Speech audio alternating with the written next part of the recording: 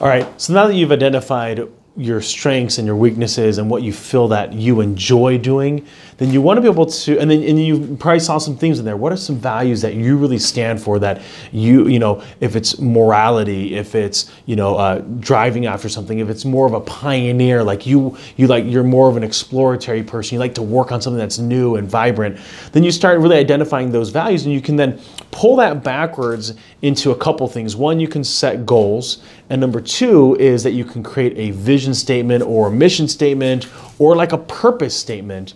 And I don't think that your purpose, though, has to bleed into every single aspect of your life.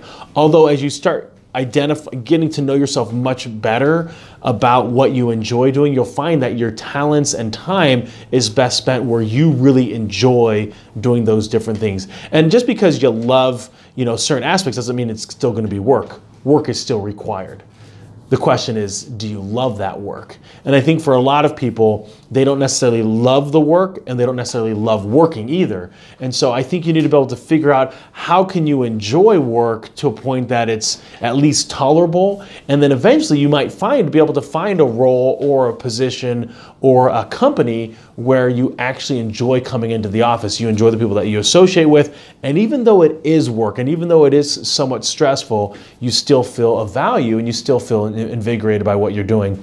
So when it comes to creating of your why, of your purpose, of your mission statement, you want to avoid getting hard into specifics, because it really should be a guide of what really holds you together from a professional perspective and potentially personally. So for example, my why is to leave a legacy by positively impacting people. And that theme can go to personal and to professional. And as I look at different roles, that's typically why I gravitate towards more leading, developing, training kind of roles, because that's who I am. If I kind of walk backwards though, start at the strengths, kind of where we started at, I'm taking these from Clifton Strengths or Discover Your Strengths, includer, activator, win others over, positivity, strategic. Those are my core strengths. And so if you look at the things that I really enjoy doing, I love public speaking, I love talking to people, I love talking to strangers, love networking, love getting to know people, really enjoy having strategic conversations with people,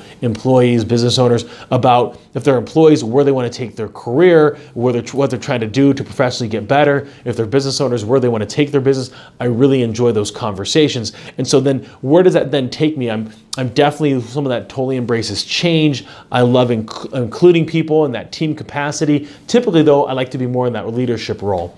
And then so as I look at the why, leaving an impact of positivity, that's really because it sits at home with who I am. I'm including others in this positive mindset. At the same time, I'm trying to be strategic at how they can get theirs, because just because that's my why and that's my purpose doesn't mean it's the same for everybody else. And so for you, as you think about how you can make this overarching theme of what you want in your life, you can start identifying what kind of character do you want to become. It's not about the attaining of things or positions or titles. It's about creating the individual you want to see in yourself.